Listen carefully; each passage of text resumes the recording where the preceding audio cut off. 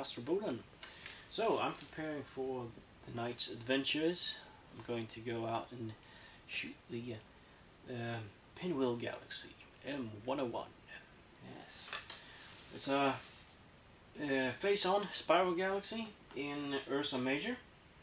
You see it here. I'm planning the evening in Stellarium. So I'm gonna try to start the evening at around 9:30, or well, 9:30 to 9:50. At 9:50 we should be dark enough to start meaningful exposures, but before that we can actually try to frame the target in, find a guide star with the target framed as we want it. I have it set up here, and as soon as I got that framed in with my guide star, I'll slew to a star close to the meridian declination 0 and do my guiding calibration, and I'll also check my focus so that I will be focused.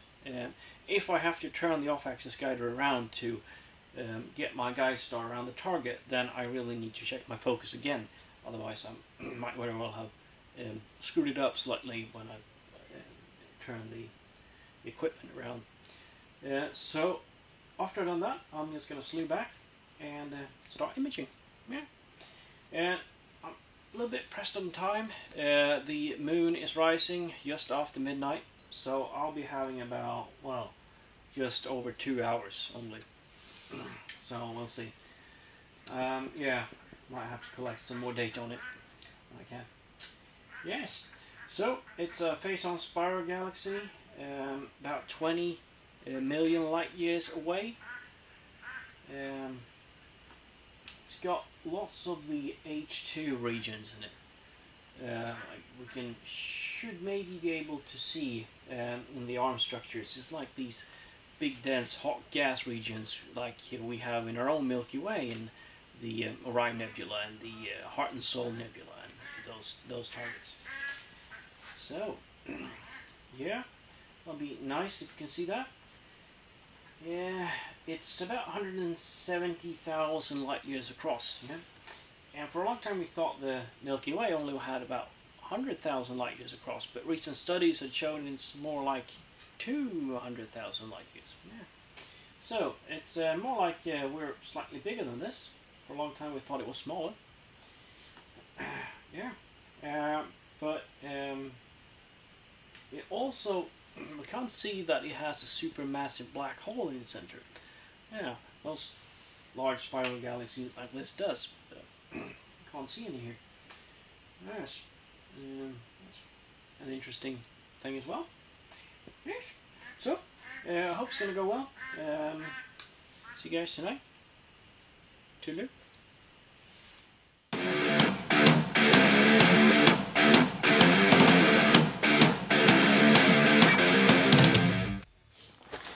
Okay, so we have finished our little session, third session actually, on the Pinwheel Galaxy M101. So I'm just going to do my flats. The moon is just peeking over the horizon now, tree line. So I'm just pointing it down. I'm going to wrap it up in some white fabric and shine a torch on it. Yeah, could also shine it straight on the moon if it hurries up a bit, but I'm just going to do my torch here.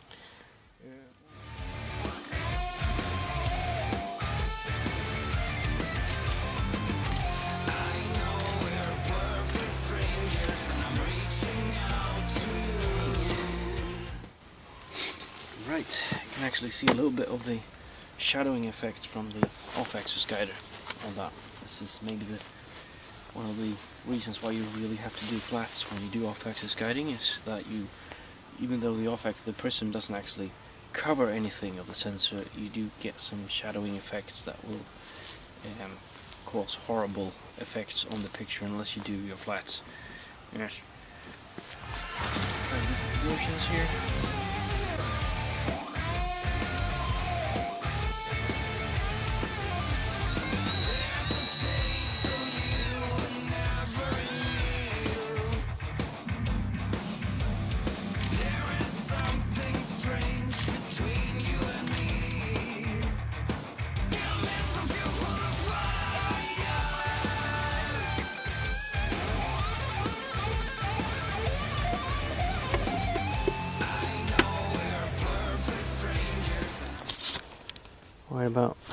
there is where I have my little guide computer, and up in the garage, in the distance here, about 100 meters away, I've got my Wi-Fi router, and I actually got Wi-Fi covering down here, which is great. So I actually can sit in the house and monitor things. So far I'm just doing the DSLR, and I don't have this particular DSLR, don't support USB control in bulb mode, so I cannot actually do anything except 30-second exposures with USB control. Otherwise I could use K-stars and run the mount and guiding and the whole shebang and monitor the images coming through as well. Maybe I can still do that. I just need to look more into it. But yes, so as it looks now, that's what we have to do. I just have to can sit and look at the guiding, but I'll have to come down and check the actual results. Yes.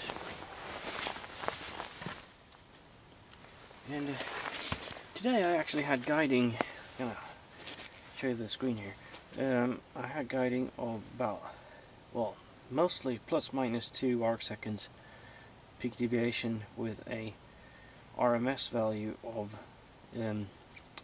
7.7 arc seconds in right descension and 0.56 for this last 200 samples in declination, so a total of 0.9.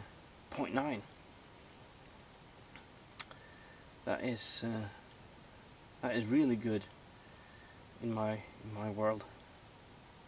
Expand the view a bit more, it's pretty much the same. Yeah, that's fantastic guiding, if you ask me.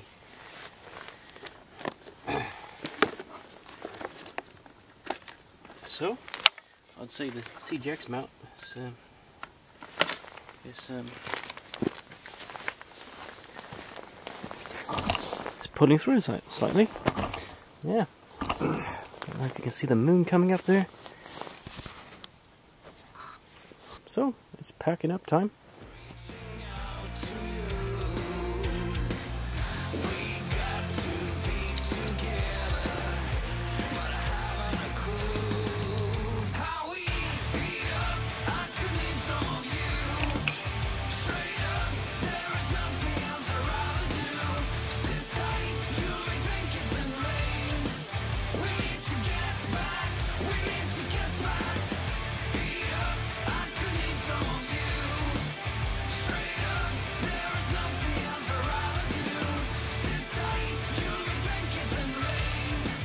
So, I don't know if you can see, I've got Balky in the chair there, saying hello. Yeah. He's just watching over here, making sure everything's going according to plan.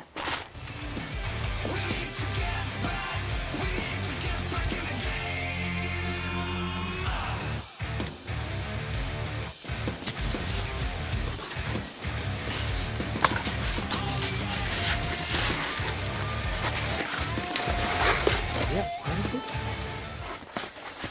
ready to go in. Maybe do some flat stacking. Check which one to use. Get a couple of drinks. Post everything on Instagram. Yeah. Ain't that right, Baldy? Yeah, you go to bed. Okay. So, all that's left for us to do here is to stick the door back on.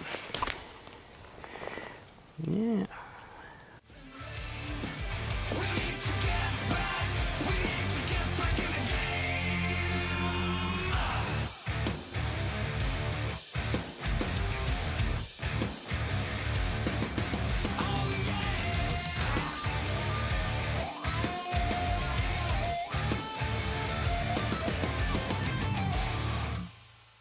That's it. Ta-da for now. Toodaloo. Ooh, well, okay. I know I shouldn't be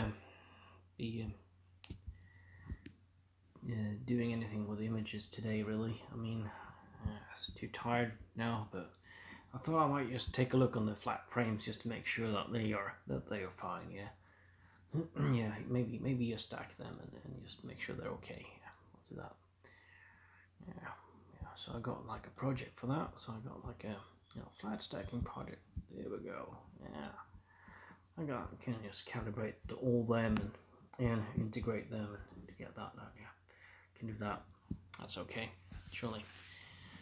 And then I go to bed. Yeah, yeah. I'll do that. Yes.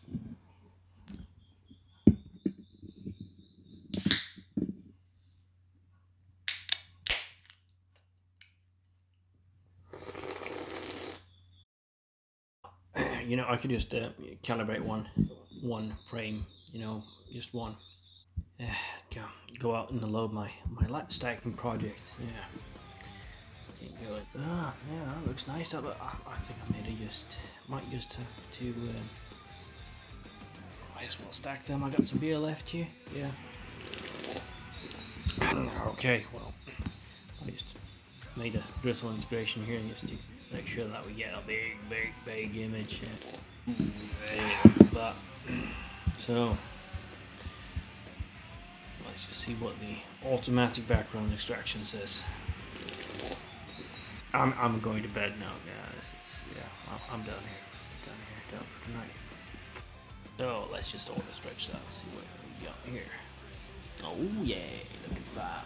Really nice. Well, we need to do some like dynamic background extraction to lose much of this. Yeah, that's it. No, I'll do that in the morning. Yeah.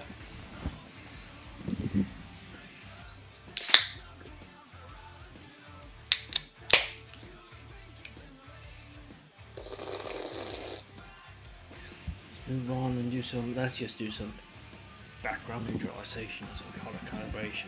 Yeah. Very nice. We're just gonna. Well, we can't stretch this very carefully now. Very careful with the stretching. Here we don't want to be overstretching. Oh, hang on. I guess we can do it in the morning. Sober eyes. Not too tired. Yeah.